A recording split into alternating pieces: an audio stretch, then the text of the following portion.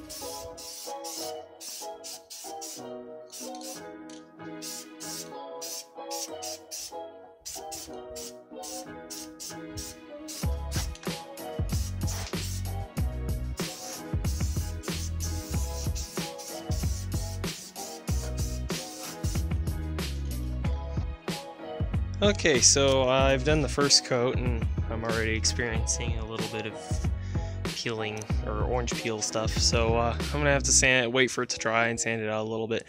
And I know some of you guys are gonna be like, oh, you're doing it the wrong way because you're taping it with duct tape, and you know, there's probably a million better ways I can do this.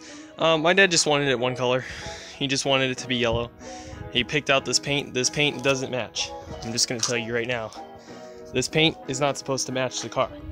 It's kind of close, but it's definitely not a color match. He just wanted it to be close enough yellow, so that's what I'm doing. So, you know, if you wanted it to be done the right way, I would have spent probably an hour prepping this thing, but he just wanted it to be done good enough. So that's how it's gonna get done. But yeah, it's turning out all right. It might actually turn out pretty good, so we're gonna wait for it to dry. I'm gonna have to sand all this little stuff out. But yeah, I mean, I think it's gonna come out pretty good. Okay, so the front took way too long. The grille's actually over there ready, or it's already painted and it's drying. I painted the front part of the truck. So now, these things here, these little bump stops on the back bumper or whatever you want to call them, are supposed to be gray, like a silvery gray. It's called pewter. And we're gonna paint them. And so I gotta pull them off, sand them down, and paint them. So let's do that.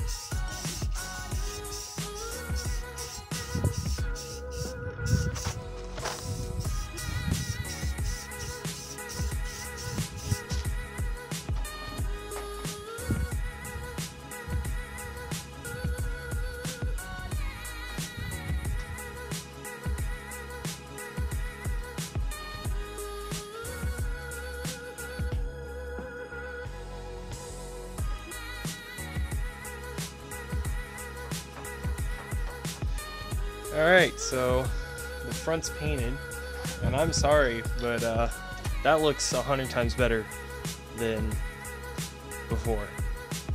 That's how it should be. The front should be the color of the car, and then the grille white. Now, if only I had a logo to put on the front, that'd be nice, but there it is, and looks pretty good. So now I just have to clean up this massive mess that I've created and install those little bump stops on the back bumper, and we'll be done. Okay, so the bump stops are on, they're installed, and it took a little bit because that one was bent a little and I had to take a screwdriver and stick it in the hole and bend it back, and this one doesn't have a nut on the back, so I had to stick a nut from behind and put the bolt on. But now both the bump stops are on, they're silver like they're supposed to be, and you know, it's all done now. So I need to clean up my mess, but anyways guys, thanks for watching. I think we made the FJ look a lot better, and it only cost a few dollars and a little bit of time. So anyways guys, thanks for watching. I hope you enjoyed, and if you liked the video, hit the subscribe button, and we'll be having way more videos of the FJ, more of the Tercel, the Paseo, and every other car that we got. So anyways guys, thanks for watching. Bye.